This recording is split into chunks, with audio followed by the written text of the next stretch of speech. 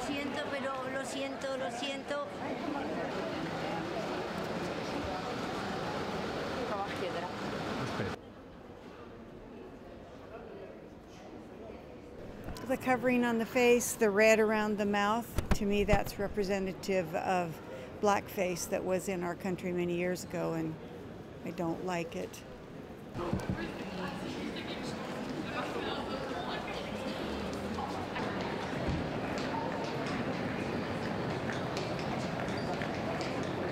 La gente dice no, no, no.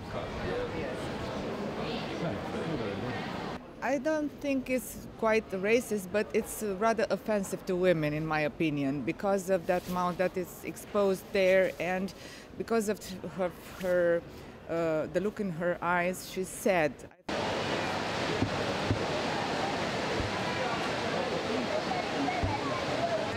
Vamos, que interrompimos.